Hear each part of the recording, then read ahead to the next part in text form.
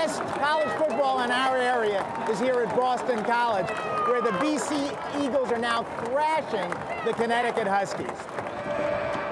So I want to go to next week's sold-out home game.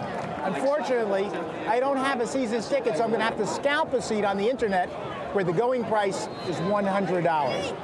In the years since I took economics, I don't think any idea has proved more personally useful than opportunity cost. It even comes in handy when I decide whether or not to buy an expensive scalped ticket to a Boston College football game. Professor Mary Stevenson of the University of Massachusetts, Boston, says this about opportunity cost. Well, it's the single most important concept in economics. It's the choices that we have to make and what we sacrifice when we make a choice.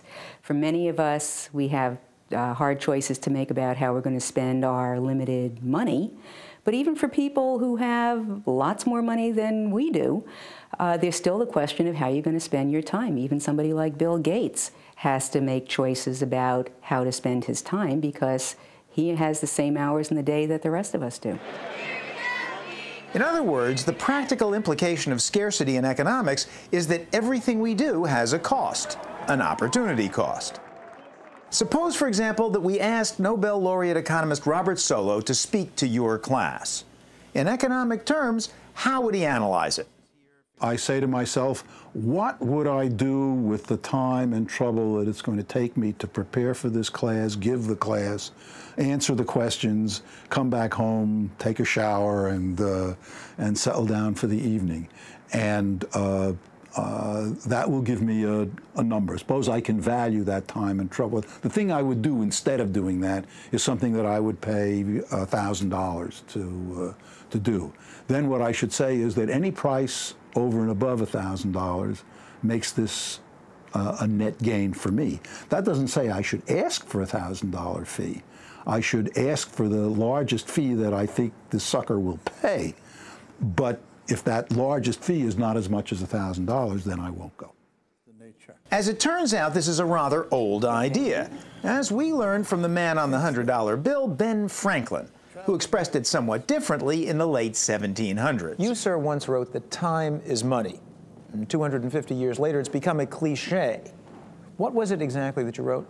Well, it was somewhat more than that in my little epistle, Advice to a Young Tradesman. In the pamphlet Advice to a Young Tradesman, which Ben published himself in 1748, he coined the famous phrase, using as his example a worker who usually makes 10 shillings a day, but chooses to work only half a day, then hits the pub and spends 6 pennies there.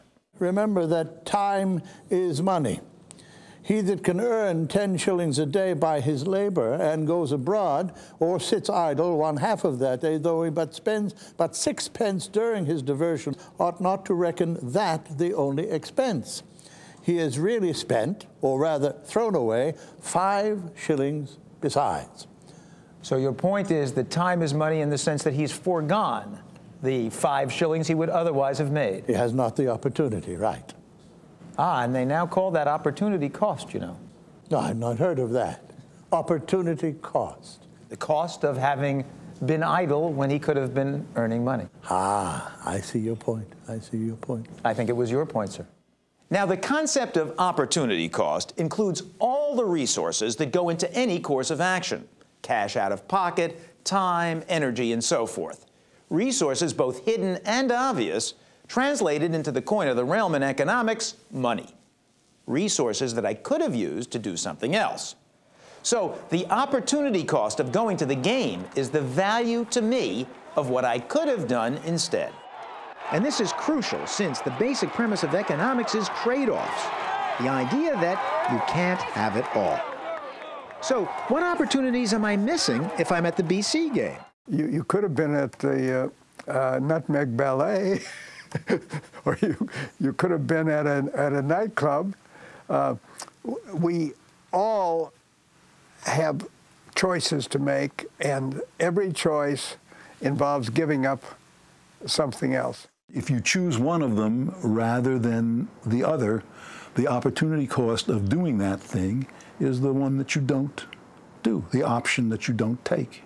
And what it's worth to you. And what it's worth to you, its value to you. So, Nobel laureates galore at my disposal, What's the total opportunity cost of that football ticket for next week's game? Well, first the $100 plus the $20 for incidentals, but what's my time worth? I'll spend about 4 hours on this game all told, I figure. In that same time, I could have spent 4 hours swabbing down the family cars,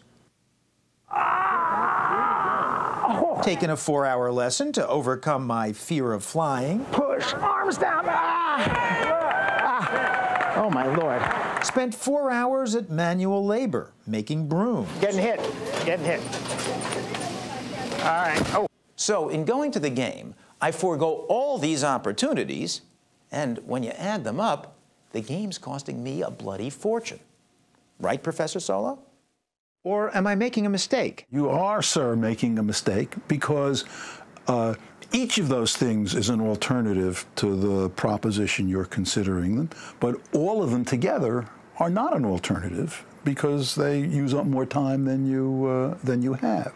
The opportunity cost of option A here that you might choose to do is the thing that you have to give up, but you can't give them all up because you couldn't do them all. That's using more time than you've got. So what would I do if I didn't attend the game in person? And what would the opportunity to do so be worth? What, in other words, would be the opportunity cost of going to the game besides the $120 out of pocket?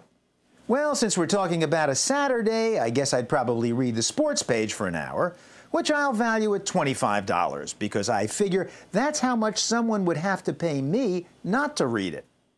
And then I'd spend an extra 2 hours with Jan, my wife, and that's worth at least $100 to me.